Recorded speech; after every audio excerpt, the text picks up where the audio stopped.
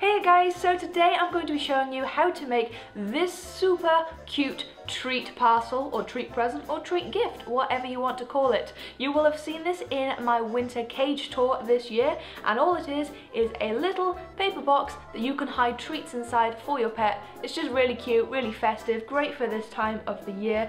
This is safe for all small pets. It is made of safe to ingest material, so if your pet does decide to have a chew on it, which they probably will, they're not going to get harmed in any way whatsoever. And this takes less than 5 minutes to make, so very easy. For this DIY, you're going to need a plain piece of white paper or cardboard, a pair of scissors, a pencil, some natural string like sisal string, and this can easily be found in the gardening section of most shops or in a garden centre. And finally, something square to draw around. Now you can just cut out a square piece of cardboard like I have done, or you can use a square item, whichever you prefer.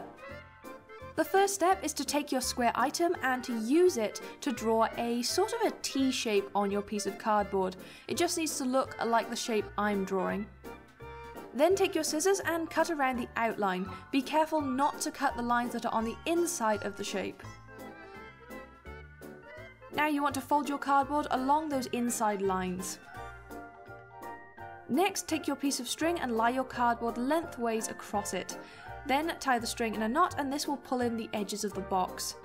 Next, you want to add the treats inside the box. I have skipped this step just to save time.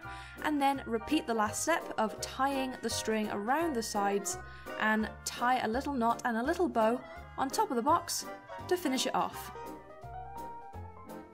And there we go, like I said, so easy to make, takes less than 5 minutes. So if you enjoyed this video, please don't forget to leave us a thumbs up to help support the channel. Also, don't forget to share the video with your friends and subscribe to the channel if you haven't already. Thank you very much for watching guys, and I'll see you next time. Bye bye!